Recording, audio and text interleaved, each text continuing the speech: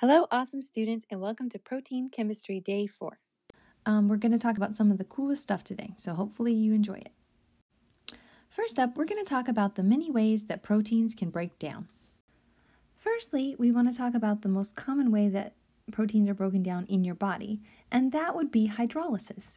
This is one of the organic reactions that we learned earlier in this chapter. So in hydrolysis, remember that's going to actually break bonds. So which structure would that affect?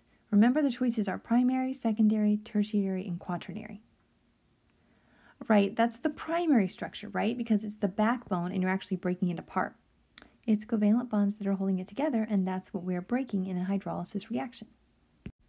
This process occurs in your stomach because you're basically digesting proteins, right? This is whenever you eat meat or eggs or nuts.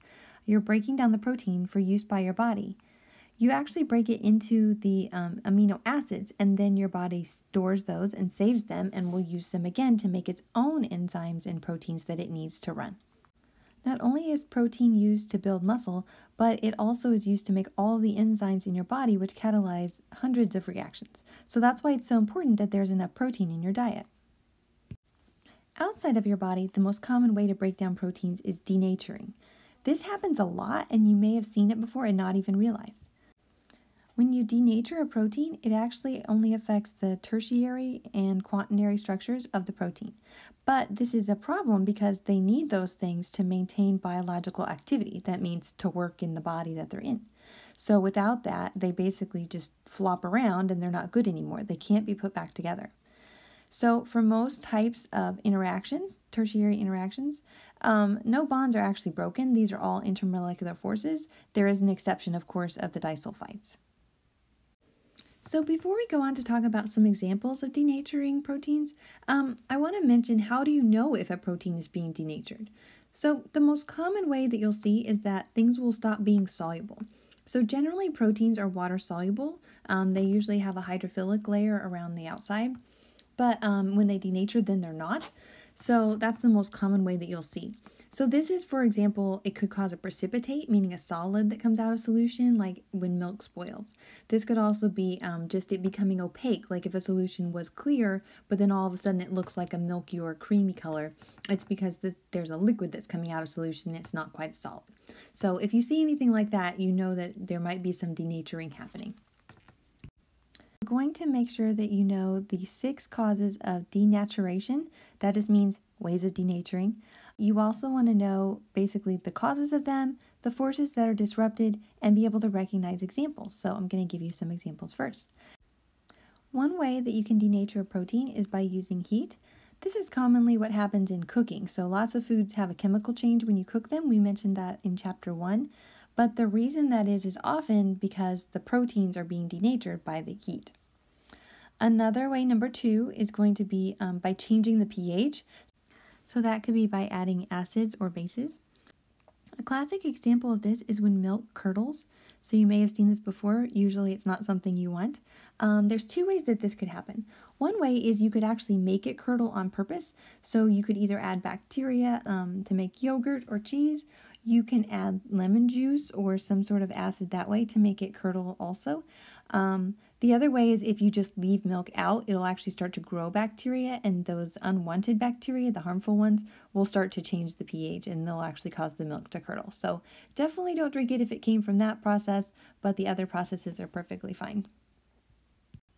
The third way that you can denature a proton is by adding some sort of reducing agent. This is actually done intentionally whenever you get either a perm or when you have your hair chemically straightened. So how many people get perms these days? Probably not as many. A long time ago, back in the 80s, people used to get them all the time. It was a very distinctive look, so you should probably Google perm from the 80s. It's pretty fun. So these are doing a chemical reaction with your hair that changes the disulfide bonds. For number 4, we have detergents. That's the same as soap, so we'll just put that in parentheses here. So this is going to work a lot like soap does, but it's going to affect your proteins in different ways, so we'll talk about that. The 5th way that we know how to denature a protein is by adding heavy metals. So this could be, for example, lead, mercury, things like that. These are ways that you can get poisoned. You don't want these things, right? They're very bad.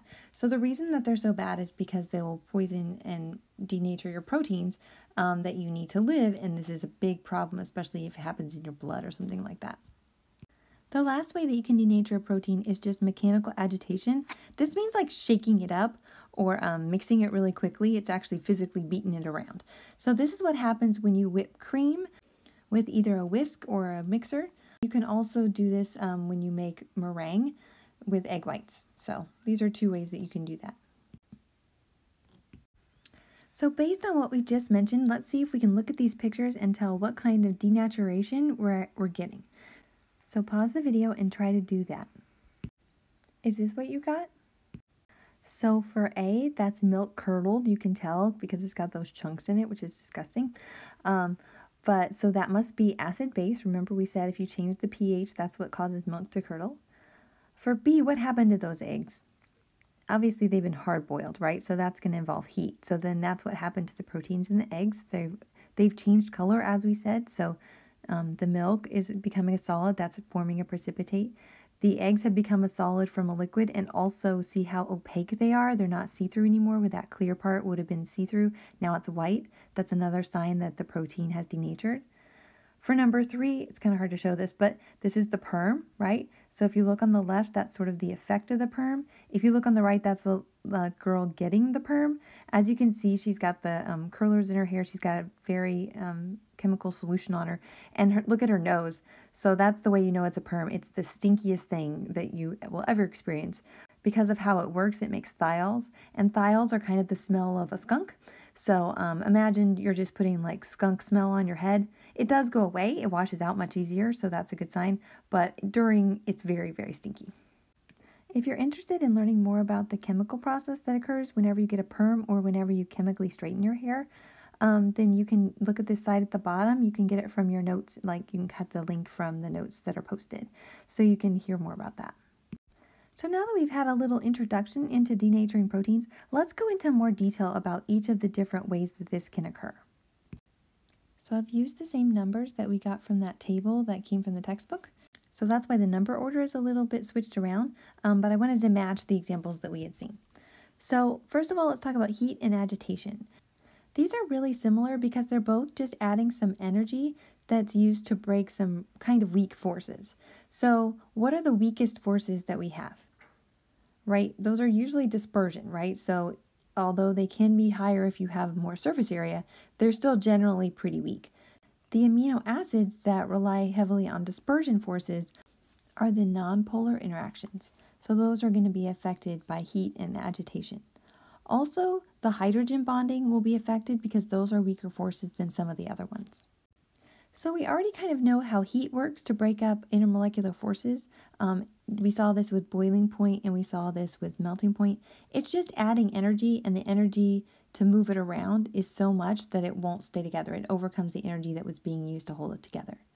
Agitation is the same kind of thing. It's just the energy is actually you or the device moving something around really quickly. So it's kinetic energy. That's the only difference. The next two methods of denaturing proteins should also be somewhat familiar. So we're going to talk about acid-base first. Acid-base, or changing pH, is actually going to affect the side chains on the peptide by changing anything that's ionized to make it be unionized, which is the same as saying neutral. So something goes from having ion forces to being basically hydrogen bonding or something like that. So it's a much weaker force. So what tertiary interactions would be affected by this? The most obvious one would be the salt bridges, because basically if you have to have an acid and a base and one of those isn't an ion anymore, then that whole attraction, the whole thing of being like a salt is gone. So those are ruined. It also will affect hydrogen bonds because the hydrogen can protonate things that have lone pairs, and then the lone pairs are covered up and they can't really do their job. So that's how that works. So when we add a detergent to proteins, this changes the solubility of some of the interactions. So this actually works like soap on dirt. Remember that soap uses the hydrophobic tails to dissolve into the nonpolar part of the dirt, Well, proteins also have a nonpolar part as well. As we've discussed, that's one of the possible interactions. Usually that's on the inside of the protein, so like this little red pocket here. And then on the outer side of the protein, there's these purple parts, which are usually hydrophilic because it's going to be soluble in water, either within the cell or within the blood. So the soap gets inside there, and then whenever it gets into there, it takes the hydrophilic part, and then the hydrophilic part's on the inside where it's not supposed to be, which causes the pocket to open up, and the whole thing becomes soluble in water. This is actually not a good thing because then it completely unwinds, and then it doesn't work as the protein anymore. So the only interaction that's affected by the detergent are the nonpolar interactions, which are also known as hydrophobic interactions. So I've saved these two ways last because they're a little bit less familiar. So we're going to talk about reducing agents and heavy metals. As you may recall, when we talked about reducing agents, anything that's a reducing agent is going to add hydrogens or decrease oxygens. We actually don't do anything with the oxygens for this protein. It's going to be a specific reaction which is going to change the number of hydrogens on a sulfur compound. So it looks like this. So as you can see, this reaction is taking this disulfide bond here and then breaking it apart on this other side by adding hydrogens and separating it into thiols. So where there was a covalent bond holding the two things together, now they're separated, and so the whole protein can unravel yet again. So from this example, it makes it obvious that the tertiary interaction that's affected by this would have to be a disulfide bond. That's the only one that can undergo this type of reaction. The last type of denaturing we're going to talk about is heavy metals. These can actually change two different types of interactions. So first, if you look down here, it says these heavy metals here that I've listed can react with sulfur. So those would obviously affect disulfide bonds. When they do that, they're actually going to reduce the sulfur the same way that a reducing agent would. So that's the first thing that can happen. This actually has several interesting applications. The first is that you can actually use these heavy metals to kill bacteria. Because they also have proteins, this will cause their proteins to denature and it will hurt the bacteria. Another thing that this allows us to think about is that what happens if you get poisoned with one of these heavy metals? Well, because it reacts with proteins, you could actually just ingest some protein and then it would react on the protein in your stomach instead of in your body. The other thing that can happen with heavy metals is that these ions have charges.